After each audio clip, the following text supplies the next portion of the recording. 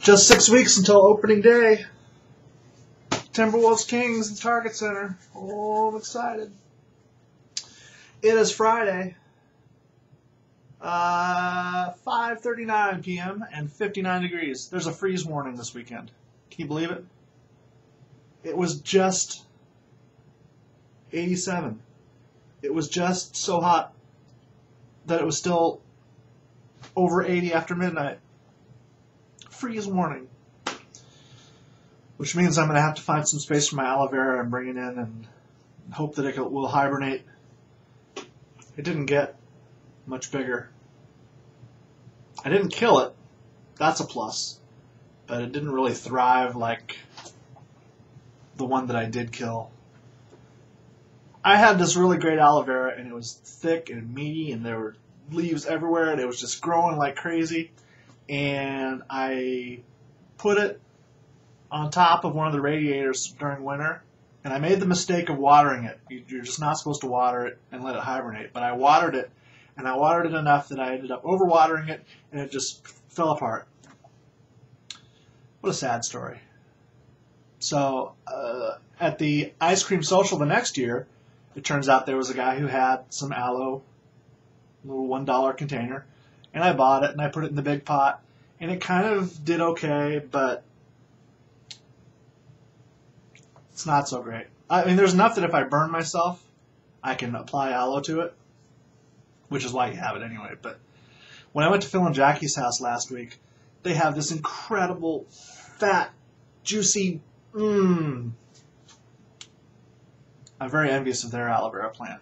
In fact, what I need to do is ingratiate myself to them and say, you know, when you split that bad boy up, bring some my way.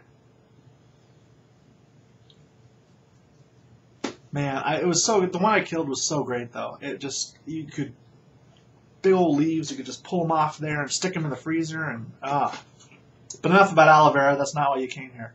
Why did you come here? To see what I'd talk about today. I don't think I have anything to answer because I covered that in the viewer mail yesterday, right? I think so.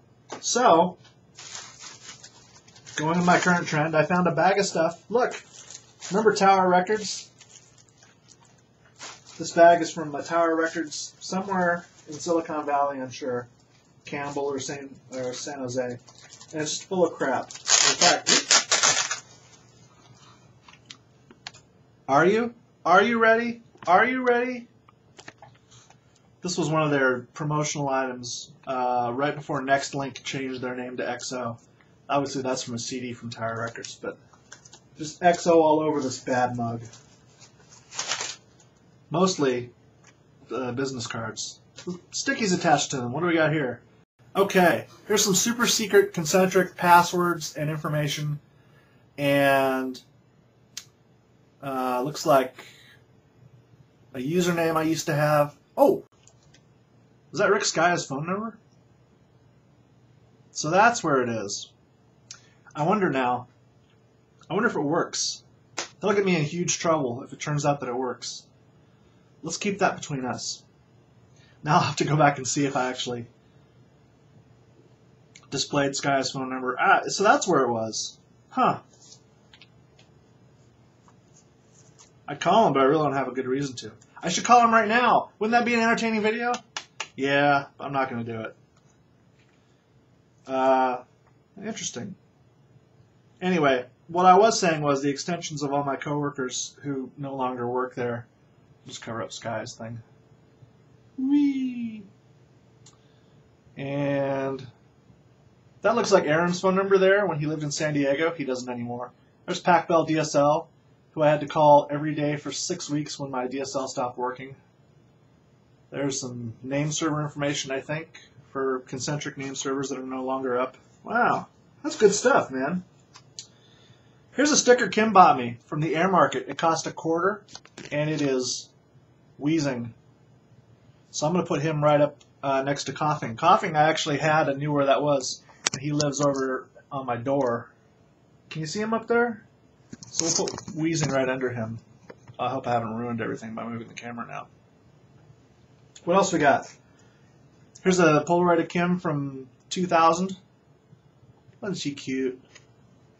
She's still cute, but her hair is not that color now, I will tell you.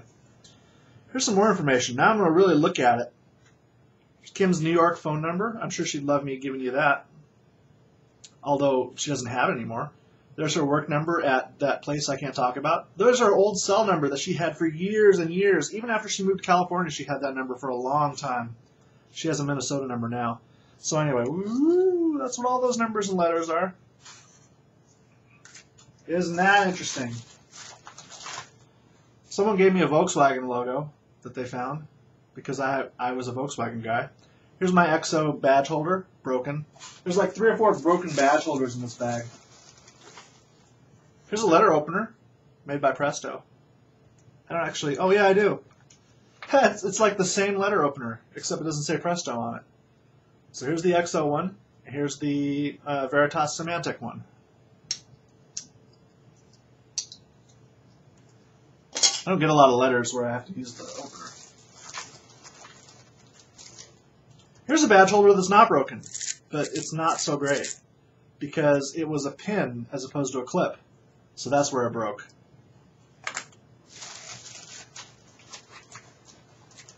Anything else? Some more phone numbers. Aaron's number, Lisa's number, and Kim's number. Whoop. As you can tell, for a long time I didn't have a cell phone, or a decent cell phone. So whenever I had to... Wow, here's an EXO badge holder. Oh, no, it's broken over here. Okay. Here's a badge holder from CommScope. It's a clip, and it is broken because there's no string coming out of it. There's also something that's disintegrated and has left little crumbs all over everything else in here. Got anything else? A lot of Post-it notes?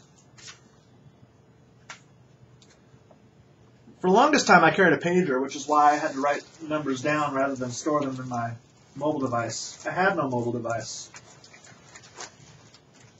To this day, I still not have a mobile device. If it hadn't been for Kim putting me on a plan with her. Oh, here's a little tiny sticker about Smaru. He probably lived on my monitor. I don't know if he would make it up here now. Here's something from our Hawaiian trip, I think. Dakain. It's got the tape on there for sticking to your monitor. Alright. And here's a headset, which may or may not work. Definitely won't work on my phone in the office. Here's some batteries that haven't leaked. That's good. Whose phone was it? Mine. Ah, that's what's disintegrated. The headset pad has turned into dust. There's black headset pad dust over everything. Ooh, and here's a little brush for your monitor, which is stuck to something. We'll see what that page was in a minute. Now the internet revolves around you. Thanks, Concentric, for the little brush to brush off stuff.